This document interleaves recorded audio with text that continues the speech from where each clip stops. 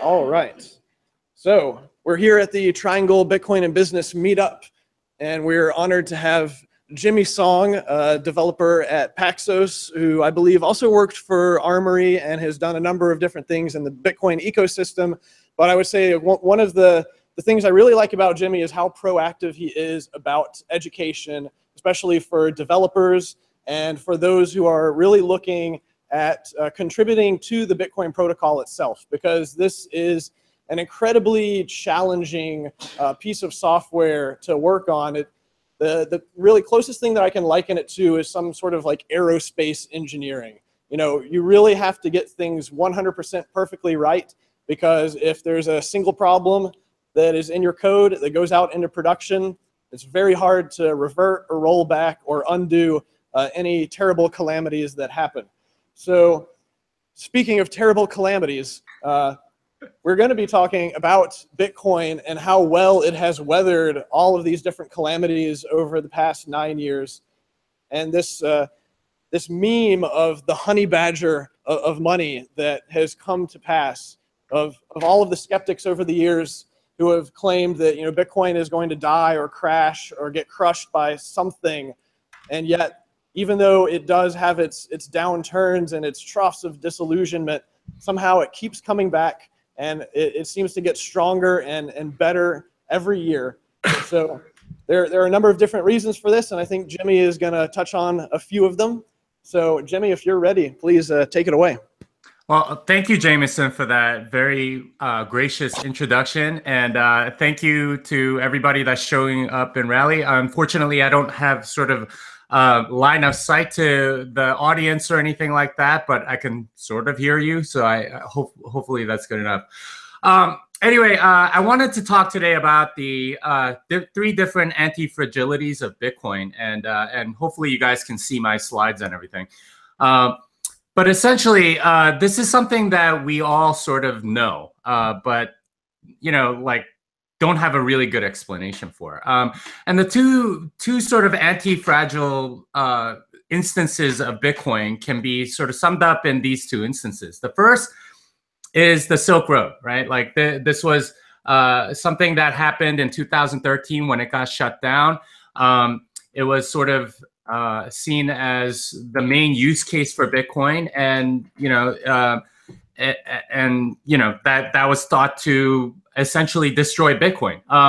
And the other one happened earlier this year, and that's Bitcoin Cash. And obviously that was a hard fork, and the network slowed to a crawl for a little bit and things like that. But anyway, let's talk about Silk Road first of all. So this was a big deal back in 2013. I don't know how many of you were around back then, but it happened around the summer of 2013. Ross Ulbricht was arrested. Bitcoin was around about $100. It dipped fairly quickly to about 80, and then it shot right back up. And we had one of the best bull markets in Bitcoin ever. Like, it went from something like $100 to, you know, a peak of 1,100 late 2013. Of course, those numbers seem quaint now that we're at 11,800. But at the time, that was a really big deal. The other sort of disordering event that's happened over the past few years is the Bitcoin Cash fork that happened on August 1st. That was thought to be this really big deal. You know, it was going to sort of split the network in two. Hashing power was going to be split, and there was going to be a lot of different things that people were fearing before the hard fork. Of course, you know, nothing that drastic happened. You know, price was at 2,700 before, and we've been on a bull run ever since. We're currently sitting at 11,800. So something is going on here, and what I'm trying to do with this talk is to figure out what's going on, right? I think most people believe that Bitcoin is anti-fragile.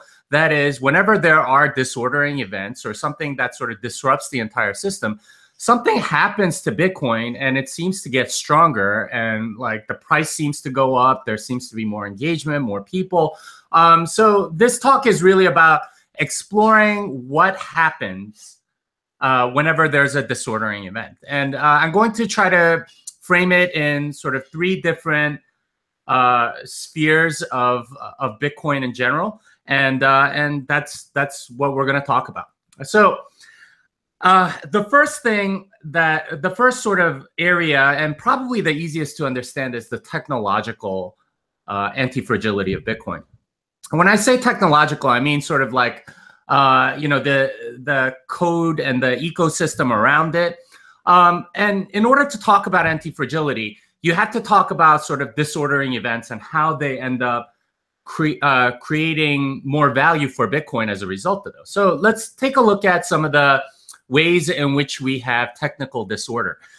So traditionally, whenever you have anything technical, you have a few sort of technical attacks that end up happening. First are sort of like protocol level. You can think of this if you have a company or something like that, and you're a software company, this would be like bugs in your code or something like that.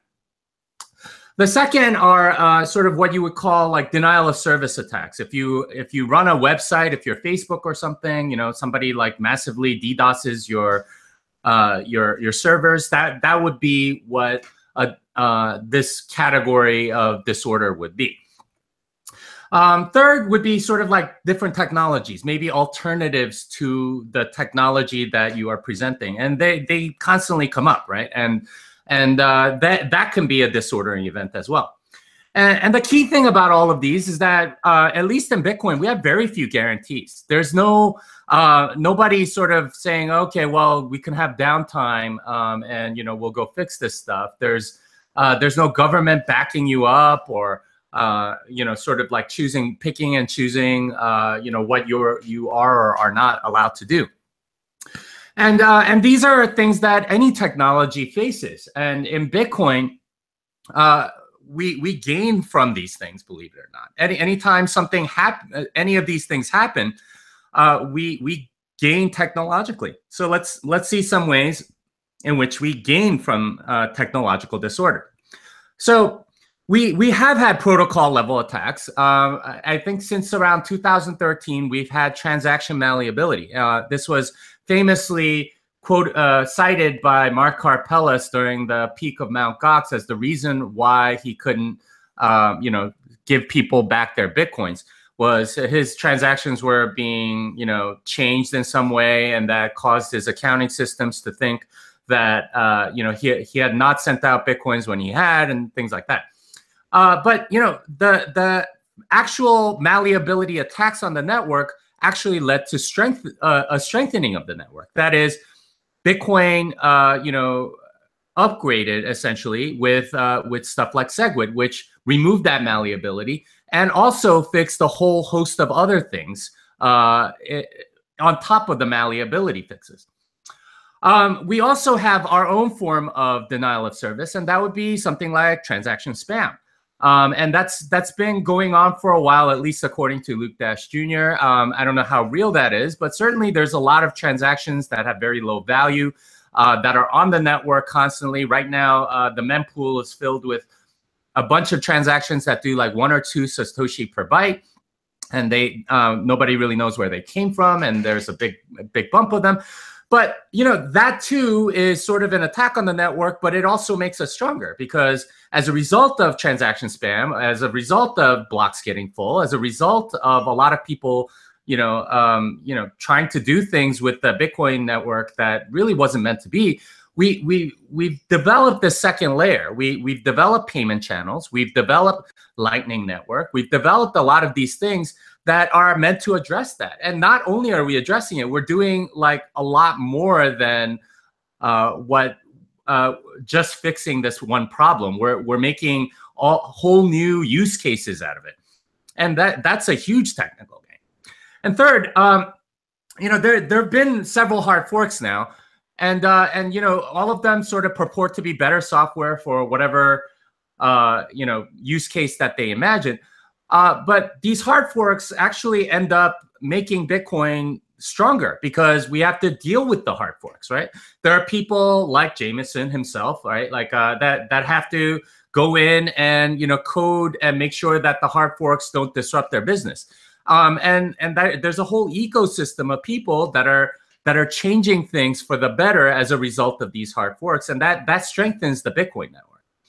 And really, the fact that we have very few guarantees, they lead to a form of prudence. This is a virtue, right? Like, we are much wiser about what we do because we know the problems that we may encounter, and that leads to wiser, more thoughtful decisions instead of sort of the rash decisions that you may be making if you didn't have many of these problems. And that's a very good thing. We gain as a community as a result of these attacks and our response to the attacks. And really, when you think about technological anti-fragility, I used to like wonder about this a lot because I'm like, well, okay, I know Bitcoin's anti-fragile, but I've read the book by Nassim Taleb, and he says that, anti-fragile things have an organic quality. Well, how does software have an organic quality? And I asked myself this question for a while, and then the answer came to me. It's the developers. They are the organic component. That they're the ones that give Bitcoin the technological anti-fragility. Because if you think about it, Bitcoin isn't Skynet. It doesn't sort of heal itself and like just adapt to whatever network conditions. It's actually kind of a dumb program. It does what the developers tell it to do. The fact that we have an ecosystem of developers is what gives it the technological anti-fragility, and not just core developers, but wallet developers, merchant developers, exchange developers, everybody, all the developers in the ecosystem contribute to that anti-fragility by being forced to deal with a lot of these attacks that come through. And as a result, they make a better Bitcoin. And that makes Bitcoin a better store of value, a better money, a better way to store your wealth. And that brings in more people, that brings in more investors, and of course that causes the price to go up. So in many ways, this is one of the major anti-fragilities of Bitcoin, and perhaps the easiest to understand because we know the mechanisms at work. People try to do different things to attack the network, and developers fix it, but not only fix the issue, but go way beyond that and make Bitcoin as a whole much, much better. All right, so we talked about technological anti-fragility. The next anti-fragility I want to talk about is economic anti-fragility. And by economic anti-fragility, I'm really talking about just sort of Bitcoin as money, Bitcoin as a store of value, and how that, how price is affected and things like that. And we understand this a little bit less than the technological one, but I'll attempt to explain to you what's going on. So once again, if we're talking about economic anti-fragility, that means that it gains from disorder. So we have to think about what disordering events there are sort of from an economic perspective. So let's take a look at the different ways in which economic disorder happens on the Bitcoin network. So first one, a company collapses, right? And this happens all the time, but this can be a disordering event for any sort of economy. If the largest company in some small country collapse, that would obviously affect that economy. Another sort of economic disorder that can happen is a government ban. This famously happened with prohibition in the United States, where a lot, just alcohol was banned. So all these alcohol businesses just sort of had, that was a very disruptive event for them. And finally, the third one is irrational exuberance. And this often happens when sort of the market gets, or people's investment gets ahead of the actual output of the said good. And, this is what we would call like a bubble or whatever. And this often happens when, too many people are interested, but there's not enough sort of evidence of the thing being good. And all of these things, again, very few guarantees, at least in Bitcoin. And that's not to say that doesn't happen in other industries. For example, in banking, companies are almost not allowed to collapse, right? Too big to fail. And governments ban things that they don't like all the time. And there are lots of bubbles, and governments try to keep that bubble up and things like that. And all of those actions that the government does tend to fragilize the system. They make it more vulnerable to other disordering events. And that's exactly what happened with the housing bubble in 2008, which led to Bitcoin, obviously. And that's something to keep in mind. Anyway, these are all things that happen with respect to Bitcoin as well. Let's see how we gain as a how there's economic gain in Bitcoin. If it truly is anti-fragile, it should Bitcoin should gain from this disorder. So let's take a look. All right, so economic gains. All right, so weak companies die, and this is a fact. And so many of the early Bitcoin companies died due to hacks. We don't know if they were internal or external, or if like people ran away with them. But the poster child for weak companies dying is Mt. Gox. Had that been like a normal U.S. bank or something, I'm sure there would have been a bailout and they would have just sort of persisted. But the fact that Mt. Gox died is actually a really good thing, because that spurred a lot of other exchanges and people started using them. A lot of other exchanges that were a lot better at security. Mt. Gox was famously terrible at security, and they didn't. Mark Karpeles apparently held the keys to everything, and he got hacked and all this other stuff. So the fact that weak companies die is actually a gain for the system, because this is a company that really didn't deserve to exist. All right, second, government bans have happened, and certainly China's apparently banned Bitcoin like 50 times, but that has sort of been a good thing for Bitcoin as well, because as a result of their many bans, what we've come to as a community is that, well, you know what, like the first few times Bitcoin went down a drastic amount, and then slowly came back, and then they banned it again, and it come down just a little less, and so on and so forth. The action that the government takes has less and less effect. We're getting immunized to the government banning, if you will, and really they're becoming less and less relevant as a result. And China used to be a big economic player, at least from a trading standpoint. But ever since China banned it, everyone's sort of moved on, and a lot of that money has moved to other places or other investments, and other countries have picked up the slack. It doesn't matter that much anymore, and this sort of less dependence on a single country is a very good thing. That's again an economic gain.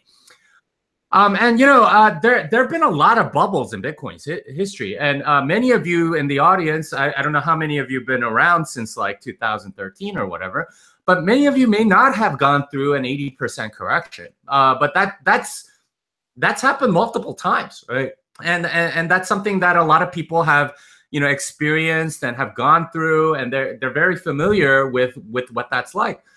But in a way, that too is good. Having had a lot of ups and downs, that causes a lot of people to be more convicted in what they're investing in. The weak hands shake out. The really convicted people stay. The true believers stay. And having a community that really believes in this stuff and really knows what's going on and is invested properly, well, they're the ones sort of that have all the influence in the current climate, and that's a very good thing. We get used to this uncertainty, and like a lot of us old timers that have been in this for a while, I'm sure it'll drop like 60% someday, and we'll be like, well, that's happened before. That's okay, and we're all that much more steeled against that sort of economic uncertainty, and that's okay. That makes the community stronger. And really, the few guarantees here that we have, because we're not backed by a government, because the government isn't sort of bailing out bad companies like Mt. Gox, and because the government tries to do things, but we find them irrelevant, that leads to the virtue of temperance. And temperance, I define as sort of being in that sweet spot between not being too lazy and not being too greedy. Because at both extremes, you're not very productive to society. if you are a very lazy person and you don't take care of your wealth very well, if the government bails you out of that, well, then that you're sort of a net negative to that economy, and you never really learn your lesson. On the other hand, if you're too much of a risk taker and the government bails you out, well, then you're just going to keep taking way too big a risk. Bitcoin punishes both extremes. If you didn't invest Bitcoin, right? If you didn't hold through the bubbles or whatever, then you're out. If you just sort of like want too much risk and go into ICOs or all kinds of like scammy things, you're also out. Bitcoin rewards the prudent, temperate investor, and that's what we end up with as a result of these economic disordering events. And really, when you think about economic anti-fragility, you have to think, okay, well, what's the organic component here? And the organic component here are really the hodlers, right? The holders, the people that hold through all of this stuff, that believe in it, that hold their wealth in it, that see Bitcoin for the true thing that it is, and it's a really good store of value. And they're the ones that give it the economic anti-fragility. They're the ones that allow Bitcoin to survive all of these things that are disordering, and not only survive, but come back much stronger. Because when you have holders and you have more people coming in, well, the weak companies have died. Now there's opportunity for more companies to come in. Well, government bans it here. Well, then there's another jurisdiction that has an opportunity, as a result of the new holders or the people that want to come in. And, like when bubbles happen, they keep the people that really believed it, and they're the ones that survive. That's a very good thing. This is what gives Bitcoin the economic anti-fragility. All right, so we've talked about the technological, the economic anti-fragility. Now we're going to go on to the third one, and this is the social anti-fragility. And in many ways, this is probably the least understood of the anti-fragilities that Bitcoin has. And the reason I say that is because it's fairly easy to understand, okay, well, there's a bug here, and developer fixes it, and that makes Bitcoin stronger.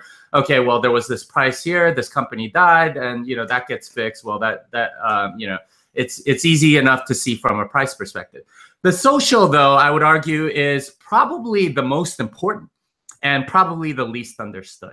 And there are sort of social disordering events. So let's take a look at those and figure out how they make Bitcoin more anti-fragile. All right, so social disordering events, and I will call the first one sort of like the FUD, or as us Bitcoiners call it, the tulip attack.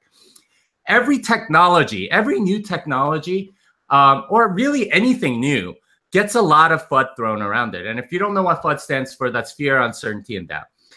And that happens for a variety of reasons, but people just don't like the unfamiliar. So, for example, when electricity first came on the scene, people were afraid of it, right? They were saying, okay, well, this is enough power to kill an elephant or something like that, and they had these videos that showed that stuff, and made people afraid. When microwaves were first introduced, people were saying, hey, you know what? It takes out all nutritional value from your food. You should never use a microwave. And when cell phones first came out, people were saying, you know what? It's too close to your head. It's going to cause you to have cancer. Now, all of these things are things that we don't think about now because they're sort of a part of the society that we live in today. But that sort of FUD, or sort of saying, hey, this is bad, and you shouldn't do it. That sort of attack is very common from a social perspective, and it's a socially disordering thing. And very famously in Bitcoin, pretty much every economist that's criticized Bitcoin has mentioned tulips at one point or another. Very interesting, because it seems that they only really have one argument. It's that it fits this other pattern that we didn't like. All right, second one is governance takeover attack. And this happens a lot in sort of other social realms. Often a movement will start, and then politicians will sort of like front run it, what they call like getting in front of the parade and taking credit for being a part of that movement, when really they're latecomers and they just wanted to speak for those people and get their votes or something like that. But that sort of thing happens quite often in sort of any social setting. And this happens in particular a lot in politics, where lobbyists will say, well, we represent all of these people, when in fact, really, they're just looking out for their own interests. And they often partner with government to sort of pass regulations that are really good for them and not the people that they purportedly represent. And that happens quite often. And that too has happened in Bitcoin as well. And the third one is oftentimes there are alternatives that come along that can also be disordering, and that happens all the time too, right? Like there are new clubs or new associations or whatever new things come along and say, okay, we're better than such and such thing, and therefore you should join us. And all of these things have happened to Bitcoin. And in the social sphere, there are absolutely no guarantees. There are no guarantees, at least as far as Bitcoin is concerned. And we have to sort of withstand these attacks without any help from the outside world. And that, in a way, is a very good thing. So let's take a look at how Bitcoin gains as a result of these disordering events. Oh, before I do that, this is sort of the attitude of everybody that sort of criticizes Bitcoin. I heard about Bitcoin, I'm here to fix it. And that happens quite a bit. And this is sort of the attitude of the social disruptor is I am going to fix whatever is wrong with you, and you can be much better. Anyway, let's take a look at the ways in which we get social gains. All right, so the first thing I want to point out is that people have criticized Bitcoin as a tulip bubble, like since forever. And Jamie Dimon is just the latest in many. Anyone remember like Professor Bitcoin, or even older than that, the Wired magazine? Bitcoin is dead. This was in 2011 when it was like at $2 or something like that. But the result of all of these attacks is that really the appeals to authority are no longer really listened to in the Bitcoin community. Nobody cares what Ben Bernanke says, or Warren Buffett says, or Jamie Dimon says. Like, nobody really cares. They are more concerned with how the Bitcoin community is going, and not about what other people outside Bitcoin are saying. And that is in itself a real strength and a gain from an anti-fragile perspective. Second, the New York Agreement showed that businesses are not in charge. And in many ways, that whole SegWit 2x New York Agreement was an attempt to take over the governance of Bitcoin. And normally that works when you have a sort of a government and business sort of like colluding to make it really good for businesses to like make people consume more of their products or something like that. But in this case, the community fought back, and they didn't really have that voice before. And that's kind of what the failure of the New York Agreement showed, is that the businesses are not in charge. Like Bitcoin does not owe any business their business model. If your business model no longer works, well, you're going to die. And there are going to be other businesses that are going to take over from you, all the customers you might have. And that's kind of what the New York Agreement shows. They wanted some other, they wanted their current business models to be least disrupted in many ways. And that's who the signers of the New York Agreement were. It's mostly people that wanted to keep their business models, not have to code, difficult things, and figure out, they just wanted a bigger block size so they can just keep doing whatever they were doing, and they wanted their businesses to be protected. Well, this showed that, okay, you're not in charge. It's really the community that gets to decide. And there are alternatives, right? There are, that's what altcoin stands for. It's an alternative coin. There are other sort of models, economic incentives, and governance structures, and all sorts of other ways in which you can do that. And those things are good as well. Those alternatives have sort of, well, not only made Bitcoin step up its game, But also, like, a lot of the greed and scams that were in Bitcoin have left for the more greener pastures of altcoins and ICOs and things like that. See, back in like 2012, 2011, like a lot of the scams were actually in Bitcoin. But because altcoins and, you know, ICOs and things of that nature have appeared, all of those greedy and scammy people have more or less left. Not to say that, you know, Bitcoin is free of scams now, but a lot of those people have left because, you know, they have a much greener pasture. And in many ways, the social community around Bitcoin is saying, you know what, don't come here. You know, if you want to do any of that stuff, go somewhere else. And that is a major gain from a social anti-fragility perspective. And really, the lack of guarantees here, the lack of sort of like, you know, people feeling like they're entitled to something is a great thing, because that makes the community more meritocratic, right? Bitcoin is a meritocracy. It doesn't care if you have degrees from Harvard or Yale or Oxford or whatever. It does not care if you happen to run a business that raised $200 million. They don't care. It's all about the merit, right? It's about what you can do for the community and what you are providing for the network, what you are doing to make the network more secure. And that is what creates that social anti-fragility, right? Like it makes the whole thing go get stronger every time there's a disordering event. And if we think about the organic part of the social anti-fragility, the answer is really easy. It's about the community. See, Emin Gün Sayer famously wrote that selfish mining paper a few years ago, and he said, "Hey, you know what? I broke Bitcoin. Here is how a miner can, you know, just mine selfishly, and they will, you know, completely be able to take all the reward, and, you know, it's technologically feasible, it's economically rational, and, you know, therefore I've proven that Bitcoin is broken." And I've asked myself, well, why? Okay, he's kind of right? Like the selfish mining attack does work from a technological perspective, and it is economically rational. So why hasn't anyone done it? Well, it turns out it's the social community. See, if anyone tried a selfish mining attack, guess what would happen? The entire community would destroy that miner that was trying it. There would be like a lot of other miners that would be like, okay, we're cutting them off. I don't care what blocks they make. We're not following that rule. And you know, if they try that, we're gonna stop working in some other rule.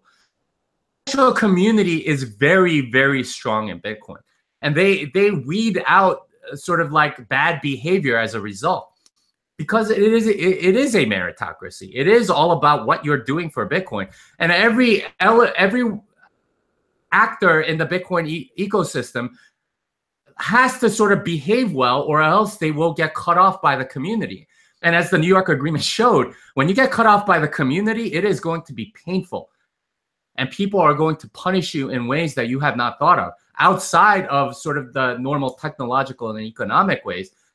They're going to, you know, you take on serious reputational risk if you sort of go against the will of the community, and that is a good thing. It keeps people in line. It's funny because Bitcoin is an adversarial network, but because it's an adversarial network, this community has come up that sort of enforces a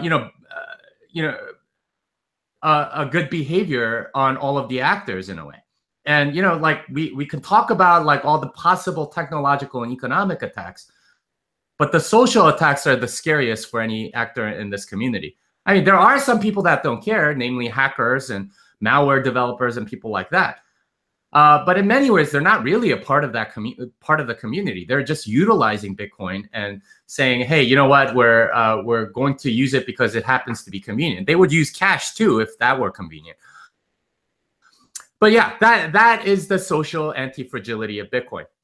So you know, we talked about the technological anti-fragility, which is really held together by the developers, the economic anti-fragility, which is held together by the holders, and the anti-fragility, which is, you know, held together by the community.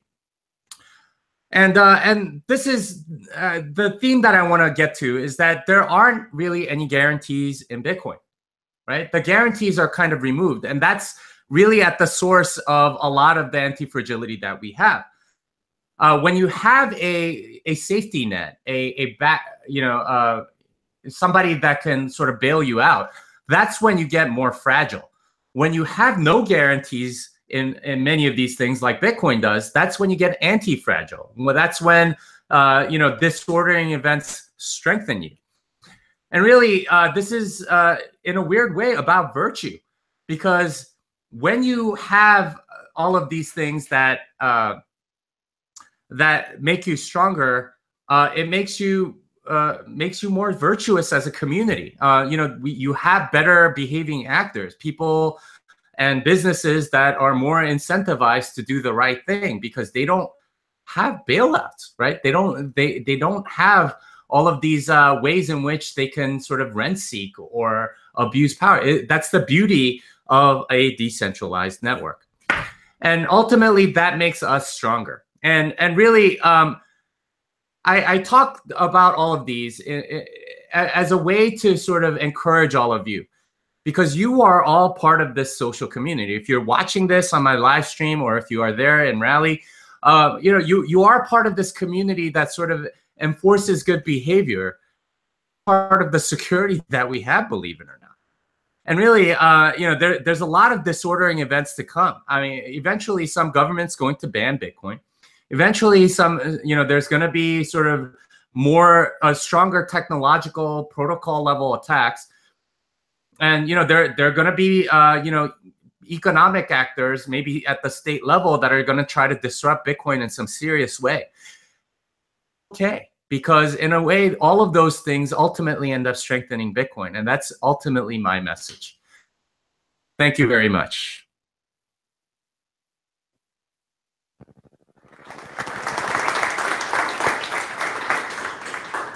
All right. Very well put. I'm sure we've got a number of questions, though. Let me start off with one for you, Jimmy. Throw you a bit of a curveball here. You mentioned the community a number of times, and I think we've seen so much strife and vitriol within the quote unquote community. Like, how would you define what is the community? How do we know what the community wants? How do we determine which virtues that are being espoused by one segment of the community is the community? Or should we revert back to like traditional democratic principles and try to do some sort of voting to figure this out? Just give me your thoughts on this abstract concept of the community. Yeah, great question. The nice thing about Bitcoin is that you don't need to hold any votes. You just need some sort of future or market, and the economics will tell you everything you need to know. And that's the thing to me, in the sense that you don't need to hold like a vote or anything. The information is almost always priced in right away, because the incentives are so aligned, and people can just vote with their wallet if they will. And in many ways, that's the most honest vote there is the one that you make with your wallet. So there is vitriol, there's a lot of fighting, but in a way that's good too, because the more we fight and debate this stuff, and a lot of the people that obviously were fighting have now gone over to Bitcoin Cash, and they have their own community and their own things that they're trying out, and that's good too, because they experiment, they'll learn some things. I'm not so arrogant as to think there's nothing to learn from altcoins as a Bitcoin community. Of course there are things to learn, and observing them and figuring out what they're doing, and how more likely the mistakes they're making, and how we can prevent mistakes of that nature in the Bitcoin community. That's a good thing. So in many ways, there are ways in which the community can respond, like through economics, but there are also ways in which you can find out through social media or whatever. I mean, like, that's always like kind of noisy, and it's hard to figure out signal from noise. But price to me is really the big signal. Cool. All right. If you've got questions, just raise your hand. I'll bring the mic to you. All right, first question. Sure. Thanks, Jimmy. That was a great talk. Towards the end of the talk, in this, I think the social media part, you mentioned, that Bitcoin is a meritocracy, and it really boils down to what do you bring to the community. So I'm trying to think of examples. What would an example or some examples be of contributing to the community? From a social sense, definitely sort of, the best thing you can do as a Bitcoin holder is to hold. That's going to, that gives Bitcoin value, right? The more of a network effect we have, the stronger it grows. Socially speaking, just being plugged in and knowing what's going on, having an opinion. One of the hardest things to do in a democracy is to get people to care. Half the people don't even vote in this country, partly because there's no economic incentive oftentimes to do it, to like inform yourself of a lot of the things. And, I count myself among them. I don't pay attention to the news because I don't find it, very interesting or useful or relevant to my life.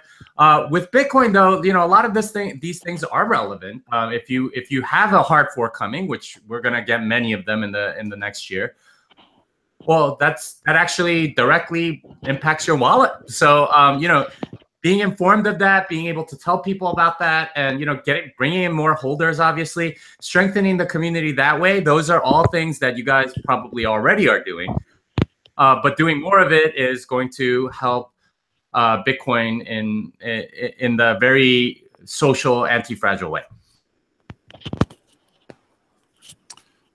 Jimmy, you mentioned, don't know which side goes up.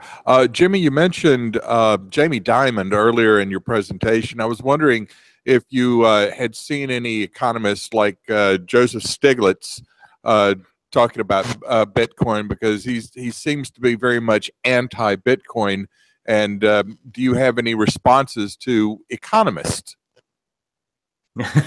I don't. I mean, I think they're just wrong. And many of these guys are on the older side. They have a lot of pride. They put a lot of their careers into a particular perspective. And the crazy thing about Bitcoin is it's proving all of them wrong. It's saying, okay, well, maybe you can create money out of nothing, out of just code, and it doesn't have to have a physical usage or something like that. Many of them just are too old, too set in their ways to change their mind about it. And oftentimes, it's kind of sad, but a lot of scientific and technological progress happens when a lot of these old geezers die. And they allowed the younger people to say, okay, you know what, I think they were wrong on this.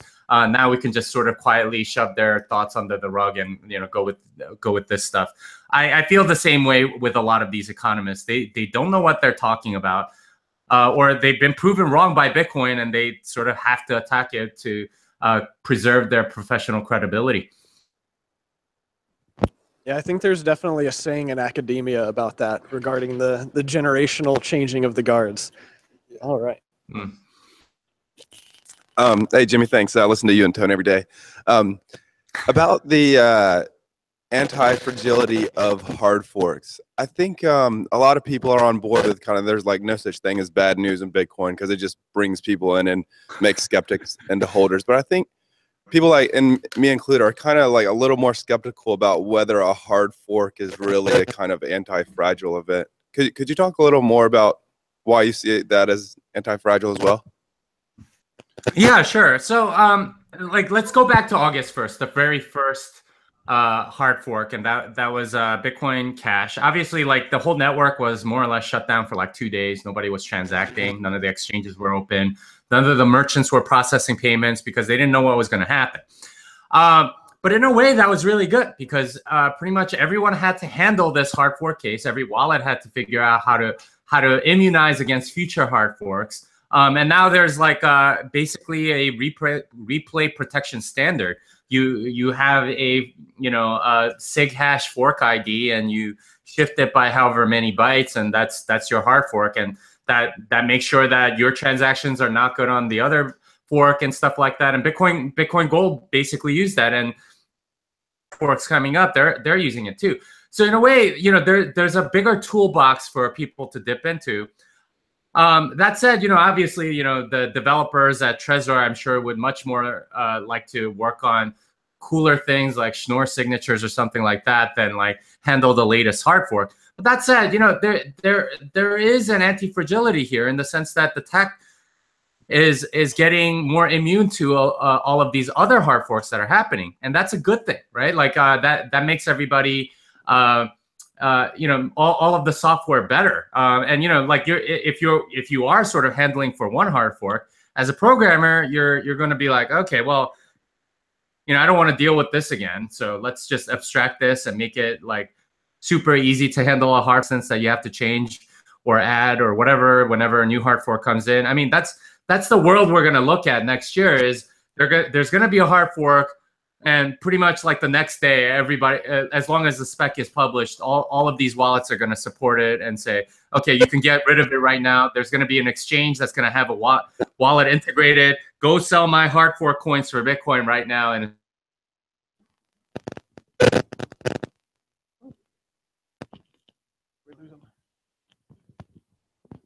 Come back.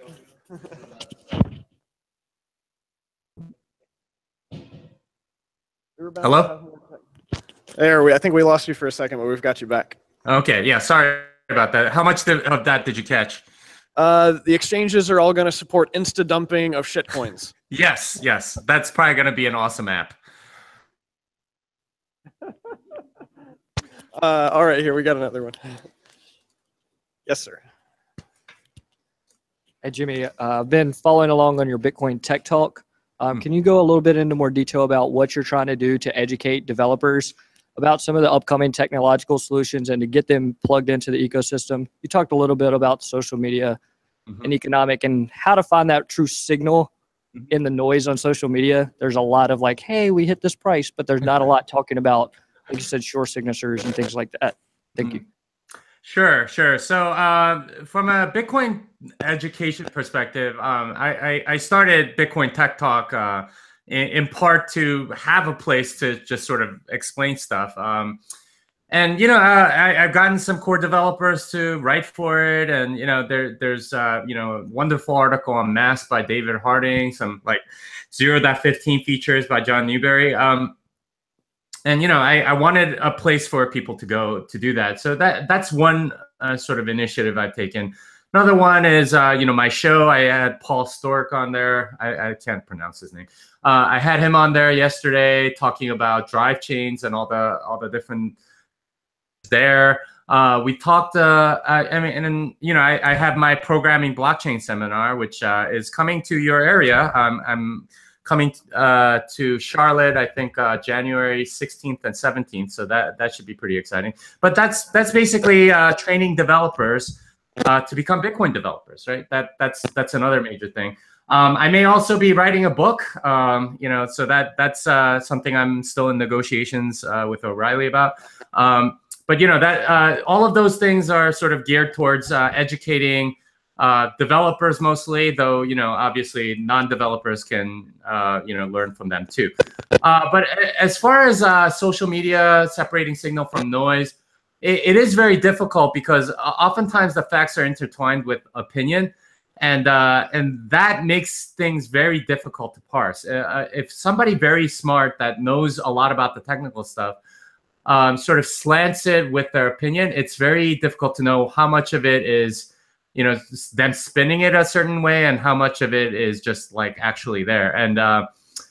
And that tends to be a very big challenge. I would just encourage everyone to at least know a little bit about coding and the technological stuff involved. I promise it's not quite as hard as everyone makes it out to be. People tend to think, okay, this is technical. It's like some magic black box, or at least that's how the people that I talk to that aren't technical seem to see it. But you know, I get yourself educated, learn about it. And obviously we need a lot more, you know, good technical writers in this space that can explain it way better than I can, and just sort of like bring a lot of these features to sort of, you know, a general audience. So hopefully, you know, that tends to develop as we grow as an ecosystem. Hi, Jimmy. First, I wanted to say I really appreciated a lot of your recent posts on Medium, including your one a few days ago about fortitude. I thought that was a very good read.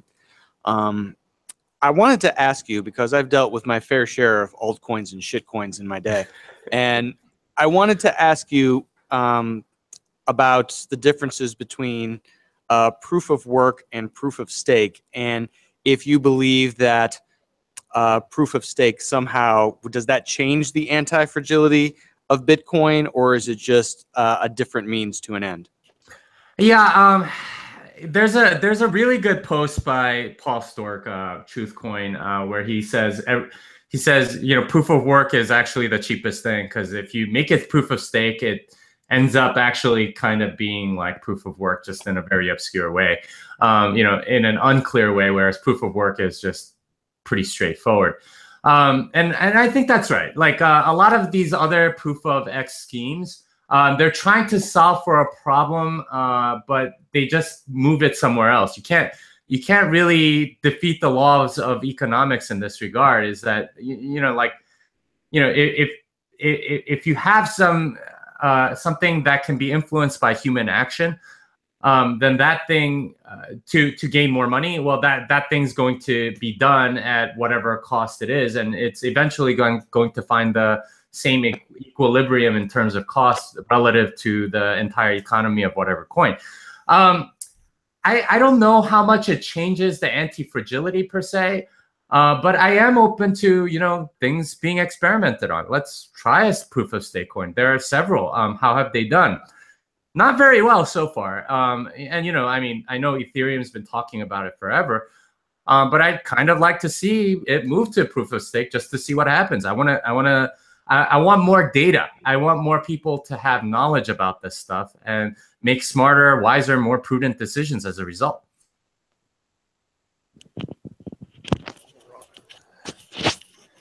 Hey, Jimmy. So out of all the scaling and second layer technologies out there, which one are you most excited about personally, and which ones do you think are most realistic to happen in the near future? Well, it depends on how you define near future.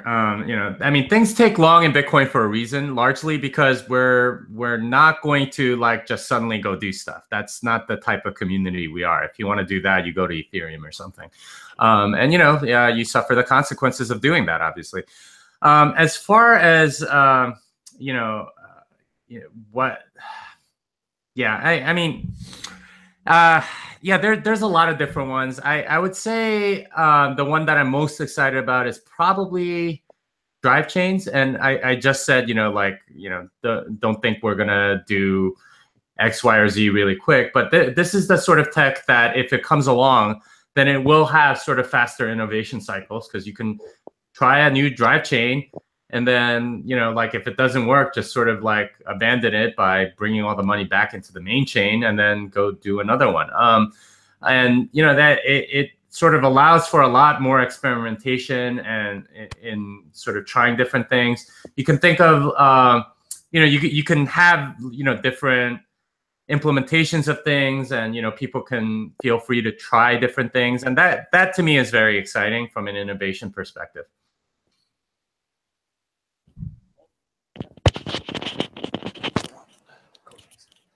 Thanks for the talk, Jimmy. Really nice techno, I guess, socioeconomic analysis. What I've been wondering this for the past year and a half. Would you compare this this organic phenomena to more like the internet? You have this exchange of, it goes back in the .com era. You had exchange of information, right? And it is fundamentally a network-based technology. The same thing kind of sort of applies for this type of Bitcoin and other blockchain technology from the technical side, right? Do you kind of see this emerging as a parallel economy of sorts, where it's laying the framework for more of a non-government backed economy that's sort of just organic and fueled by the greater good within people? And so it's sort of like an internet of humanity, if you want to analyze it and raise an analog to the Internet of Things that most people talk about today. Do you have any thoughts on that idea? Yeah, absolutely. I mean, I'll steal Antonopoulos's line. This is the internet of money. And I think you're exactly right. This is already sort of its own economy in a way. It's decentralized. There's no like, person that gets to say it's going to be this way or that way. And it's a very interesting experiment in that we're sort of living through it right now. One of the big differences between Bitcoin and all the other altcoins is that all the other altcoins have a centralized development team. They like one person, usually the person that created the coin, gets to say and do whatever the hell they want. If you want to roll back this transaction, sure, yeah, I'll put in that hard fork. If you can convince them to do it, that's essentially what they do. And that's the special thing about Bitcoin. One of the greatest gifts that Satoshi left us with is disappearing. In a way, if he had stuck around, he, she, they, whatever, that person, Satoshi, would have had a lot of influence, probably outsized influence on this whole socioeconomic experiment. And we are seeing sort of a whole sort of sub economy, and this is one of the cool things about hard forks that I mentioned in an article I wrote, which is that we get to do sort of economic experiments, and this is like the closest to a scientific experiment on an economic scale that we can do. Is that okay? With Bitcoin Cash, we can see how velocity of money sort of affects that economy. With Bitcoin, we get to see how having stronger security properties affects that economy. Like these are questions that economists have debated for years. We get to actually see some results, and over a longer period of time, and that's a wonderful thing. And it is a network. It is sort of separate from the normal real world economy, if you will. But in a way, it's a very good thing. We get to learn a lot more, and we add to human knowledge this way. Yeah, I mean, I would actually add a little bit to that, just to make a note of, we're still in this bootstrapping phase where a lot of people, they still use their local government issued fiat currency as their unit of account, and they're using some on-ramps and off-ramps to jump into crypto assets and out of crypto assets. But the game, I think, will really change when people's mindset changes, and once they're in the system, they can do everything and more inside of the system than they can do outside of the system. I think that's what really might create a quote unquote parallel or disjoint economy that goes off on its own and starts to evolve differently from the rest of the world.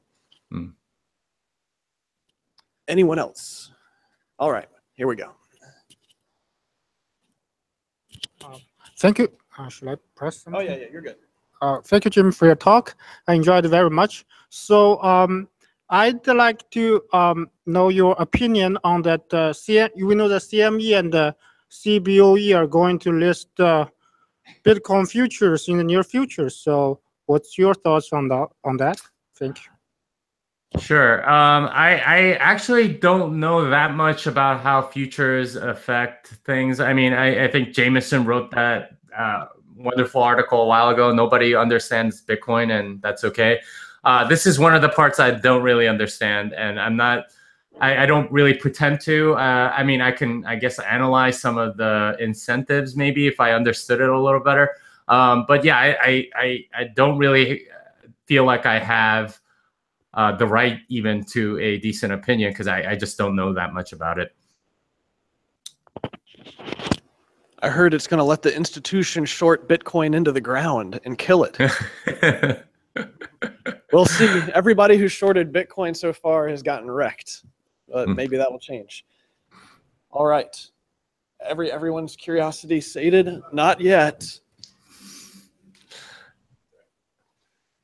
Yeah, I was just thinking about Nassim Taleb and his book and the classic anti-fragile theory, and I was wondering, this ability for Bitcoin to kind of bring down the people that kind of go against the grain that you were talking about, like I won't name names, but we all kind of know the people who have kind of like fallen from grace and Bitcoin. Do you think Nassim Taleb would agree that that's a property of anti-fragile systems? Yeah, absolutely. I mean, nobody's entitled to any position for life, and I think it's a good thing that developers and companies and people, even economic holders or social leaders, they've like shuffled in and out, like and once you're sort of not contributing to the community in a particular way, the fact that the system kicked them out is a good thing. If you think of the Bitcoin community as sort of like a body, and there's like a dead cell or something, the body sort of expels it. That is an anti-fragile thing, and I definitely think that would be something Nasib Taleb would agree with. Cool. So, Jimmy, is your developer session in Charlotte already booked up? Is it too late for people to get in on that? No. There's room, and I am offering 20% discount if you have any contribution to Bitcoin, BTCD, Bitcoin J, or Bcoin, or Armory, or Electrum. I mean, basically, if you have any open source contribution to any of these open source libraries that are Bitcoin related, send it to me. I'll probably give you a 20% discount. Alternatively, you could just pay full price and then afterwards contribute to one of those, and I'll just refund you the 20%. So that's the offer that I am giving to all of you. Cool. Yeah, send me the information and I'll disseminate that amongst the group. Yeah. I think that everyone is sufficiently happy here. So one last round of applause, please, for Jimmy.